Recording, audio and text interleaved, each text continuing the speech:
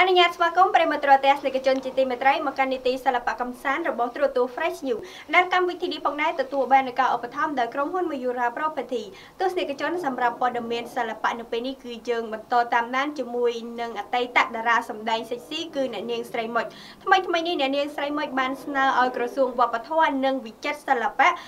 យកចិត្តទុកដាក់ចំពោះសិល្បករសិល្បករនីជើងចាស់ដែលធ្លាក់ខ្លួនឈឺហើយគ្មានជីវភាពក៏ដូចជាគ្មានថវិកាគ្រប់គ្រាន់ក្នុងការព្យាបាលជំងឺប្រសើរជាងយកពេលមកយកចិត្តទុកដាក់ជាមួយនឹងតារាសិចស៊ីខុសរឿងខណៈដែលមានអ្នកសិល្បៈជើងចាស់ដែលកំពុងតែធ្លាក់ខ្លួនឈឺខ្វះខាតនិងគ្មានទីពឹងគ្មានលទ្ធភាពក្នុងការរ៉ាប់រងបន្ទុកក្នុងគ្រួសារដែលហាក់បីដូចជាគ្មានអ្នកអើពើផងនោះស្រាប់តែធ្វើឲ្យអតីតតារាសម្ដែងស្រីគឺអ្នកនាងស្រីមុចដែលកំពុងតែត្រូវក្រសួងវប្បធម៌និងវិចិត្រសិល្បៈគ្រងកោះប្រជុំត្រៀមដាក់ពិន័យការដោះក្អែលលើនាងពីរឿងស្លៀកនៅសម្លៀកបំពាក់សិចស៊ីហួសហេតុនោះបានកើតទុកមិនសុខចិត្តរហូតស្នើឲ្យក្រសួងវប្បធម៌និងវិចិត្រសិល្បៈដែលពាក់ព័ន្ធនឹងខាងតារាគួរយកចិត្តទុកដាក់ទៅជួយសិល្បករសិល្បករនីចាស់ជរាដែលកំពុងតែធ្លាក់ខ្លួនឈឺព្រមទាំងគ្មានលទ្ធភាពរ៉ាប់រងជីវភាពក្នុងគ្រួសារប្រសើរជាងយកពេលអត់ប្រយោជន៍មកដោះក្អែលរូបនាងខុសរឿងឬតារាសិចស៊ីដទៃទៀតទាំងដែលនាងបានឈប់ពីសិល្បៈជាយូរមកហើយនោះអ្នកនាងស្រីមុចបានបង្ហោះសារនៅក្នុងកណនី Facebook ផ្ទាល់ខ្លួនយ៉ាងដូចនេះថា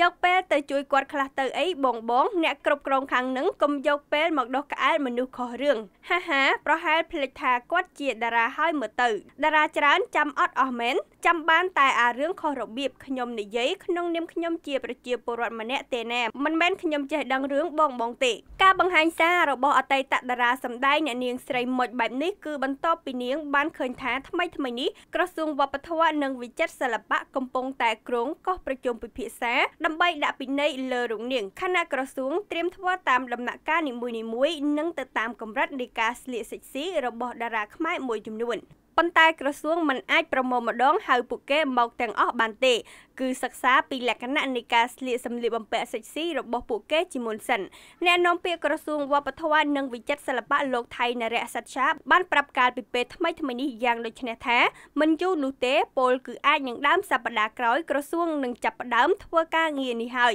ម្យ៉ាងទៀតលោកក៏នឹងស្នើសុំយោបល់ពីលោកជំទាវរដ្ឋមន្ត្រីដើម្បីសម្រេចនឹងចេញលិខិតប្រកាសជាក់ស្ដែងឲ្យកាន់តែប្រកាសច្បាស់តែម្ដងលើករណីនេះព្រោះក្រសួងក៏មានការងារជាច្រើនទៀតដែលត្រូវធ្វើគឺពុំមែនតែបញ្ហានេះឡើយគូបញ្ជាក់ថាអតីតតារាសម្ដែងសិចស៊ីមានកូន3ជាប់ខ្លួនអ្នកនាងស្រីមុចបង្ហោះនៅសារខាងលើនេះក្រោយពេលដែលអ្នកនាងត្រូវបានខាងក្រសួងវប្បធម៌និងវិចិត្រសិល្បៈត្រៀមចាត់វិធានការចង់ដោះក្អែលនាងចេញម្ដងពីការស្លៀកសម្លៀកបំពាក់សិចស៊ីជ្រុលហួសហេតុដែលនាងគ្រាន់តែជាប់ឈ្មោះជាអតីតតារាសម្ដែងខណៈដែលតារាជើងចាស់ដែលកំពុងតែជួបភាពខ្វះខាតគ្មានលទ្ធភាពក្នុងការរកស៊ីចិញ្ចឹមគ្រួសារខាងក្រសួងដែលពាក់ព័ន្ធបែរជាមិនសូវអើពើទៅវិញយ៉ាងណាមិញនេះគ្រាន់តែជាការលើកឡើងរបស់អតីតតារាសម្ដែងអ្នកនាងស្រីមុចដែលចង់ឲ្យក្រសួងយកចិត្តទុកដាក់ចំពោះសិល្បករសិល្បករនីជើងចាស់ដែលមានការខ្វះខាតខ្លាំងតែប៉ុណ្ណោះក៏ជម្រាបផងដែរថាអ្នកនាងស្រីមុចគឺជាអតីតតារាសម្ដែងសិចស៊ីមួយដួងដែលបានឃ្លាតឆ្ងាយពីពិភពសិល្បៈជាង10ឆ្នាំមកហើយ